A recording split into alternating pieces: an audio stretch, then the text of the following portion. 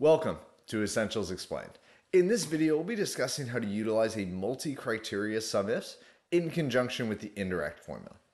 If you like this content, please like and subscribe. Otherwise, let's jump into it.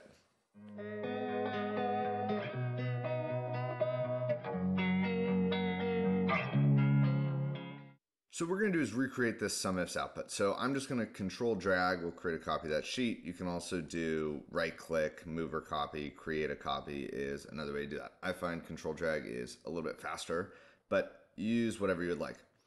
I'm going to use the indirect method here. So I will just delete all these rows. And now I have this indirect formula already set up for my SUMIFS. I'll rewrite it for you just in case you missed that video on SUMIFS and indirects. But in case you are curious, that is the method we are going to use.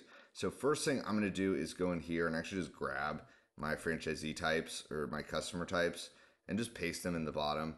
I find this is a helpful little reference to have and is helpful as you're building your sheet. So the first one we want is corporate. So I'm just going to copy this up here.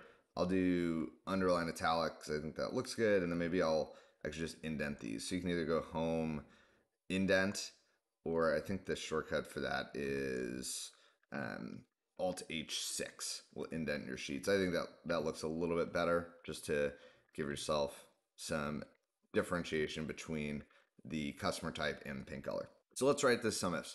So SUMIFS, what is our sum range? It's going to be an indirect of the sum range, lock that in its row. What is our criteria range?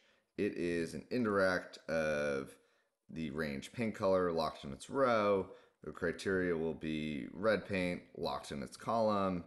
Our criteria range 2 is an indirect of our year locked in its row. Our criteria range 2 is our year locked in its row. Hit OK. That is exactly the same. Nothing has changed. That's perfect. So what do we want to do? Now what we actually want to add in is our ownership category. So if I just copy this down, what I can do is just add a criteria range 3, and this is ownership category. Again, we need to use underscores instead of spaces here.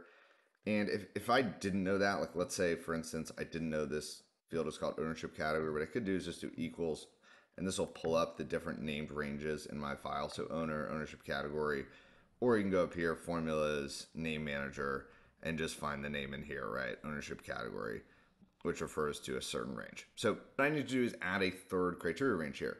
So what I'll do is indirect and select this cell, lock it in its row, and then my criteria 3 will be this top category or my ownership category. What I'm actually gonna do is I'm actually gonna link it out here, and I'll explain why in a second, and just lock that in its column and hit OK. There's nothing there right now, but what I'll just do is I'll link this to corporate, hit F4, drag that down, and then if I could just hit equals, I can paste these formulas and they'll pretty easily update. If you want to check your numbers, you can go here, minus the revenue in our customer tab, and that seems to all be working correctly. Great.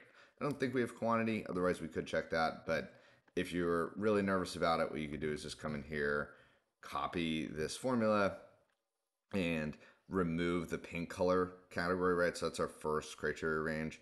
So if I just come in here and I select this first section and delete it, and then at the end put minus this sum, that should give me a 0, right? So what I'm just doing, and I'll pull up evaluate formula, is I'm doing an indirect on this sum range, and then subtracting my quantity from this table. Great, everything ties. This is refed out, but that's fine. We don't just want this for our corporate section, right? We want it for all of our different customer types, so small and large franchisees. I'll insert a few rows here and then just drag this down just to show our area. I'm gonna make this a group so I can hide it. So rows, Alt H will hide that. And then if you come up here, what you can do is just copy this whole section. So I'm just gonna copy the rows and just paste them in row 17.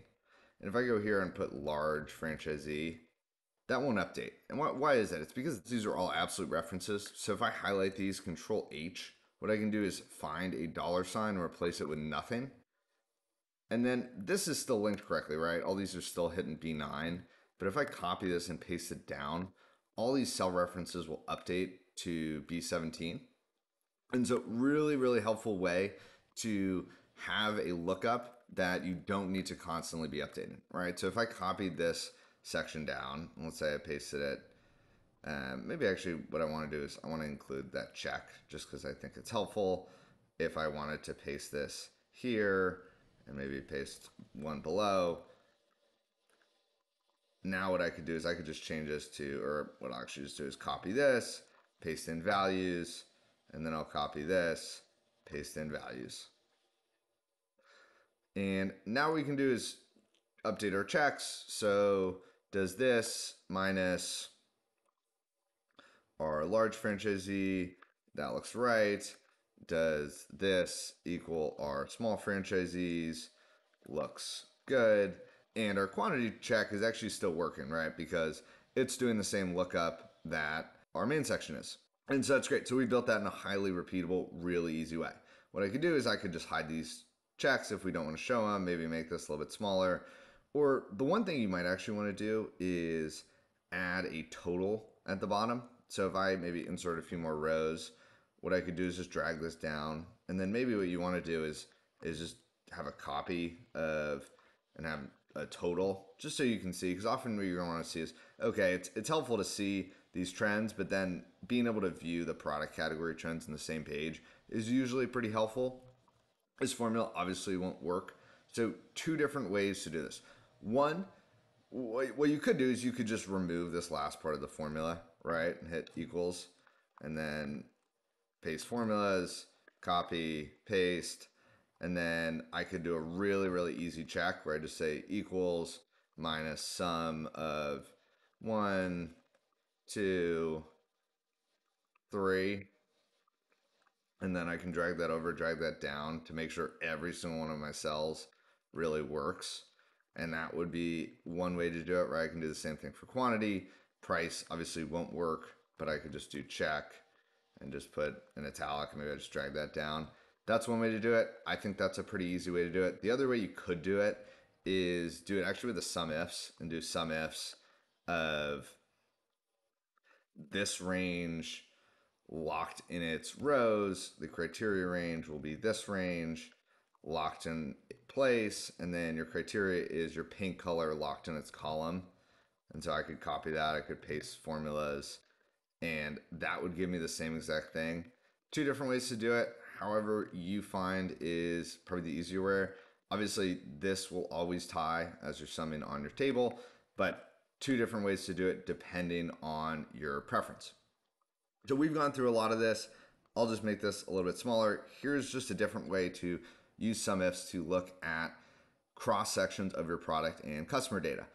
One little bonus tip here that I think is actually really, really helpful is using this evaluate formula tool. So if you go up here to formulas and click on evaluate formula, it'll pull up this nice little box that will let you walk through your formula. So what have we done in this first cell? So cell C10, we have taken an indirect of cell C49, which is the named range revenue, which is equivalent to this range, working data E3 through E1218. And then our first criteria range is an indirect of the name range paint color, which needs to be equivalent to red paint. And then an indirect of the name range year, which needs to be equivalent to 2020. And then an indirect of the name range ownership category, which needs to be equivalent to corporate. And that SUMIFS returns $22,084. That is a very, very helpful way to understand where your formula may be breaking. So for instance, if I were to come down here and maybe change this to ownership category and I get all these refs, what I could do is I could either go up here, formulas evaluate, or Alt MV will do that same thing for you. And if you hit evaluate, okay, that's working. Paint color, that's working. Year, that's working. Indirect of ownership category, ref. Right? So it's really easy for me to figure out where I might be getting refs. So I can just come back down here and change that. That's a pretty simple way, especially if you're trying to figure out where issues might be happening in your formulas. The other helpful way is if you have someone else's file, you're trying to figure out how it works Another helpful way to do that, would highly recommend utilizing this evaluate formula tool. It's very, very helpful and will really help you break down where your formula is breaking and let you identify and isolate where the issue arose. Last thing I'll do is just some real quick cleanup here. Ownership category, I'll just call this, right? If I make this bold, underline, I can just copy this, put a border around, Control Shift 7. That looks fine. My checks, maybe I want to make these all italic. I can put these in a group if I want to hide them, and then Alt H will hide them.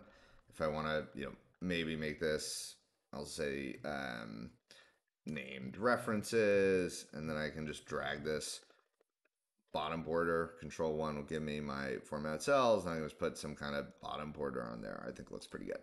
Great. Make that bold, italic. You can just delete these, and I think that looks pretty good, right? We have our sheet. Maybe we just want to change this to customer type, or maybe we should just actually call this franchisee type to be consistent, and paint color. So now our title's updated. We have all of our different SUMIFS. Our average selling price formula is still working, doesn't need to be updated, and everything's on this nice little table. If you're interested in learning more best practices for working quickly in Excel, please check out the next video in our series. Otherwise, thank you for joining us at Essentials Explained, and please comment any questions or feedback you have below.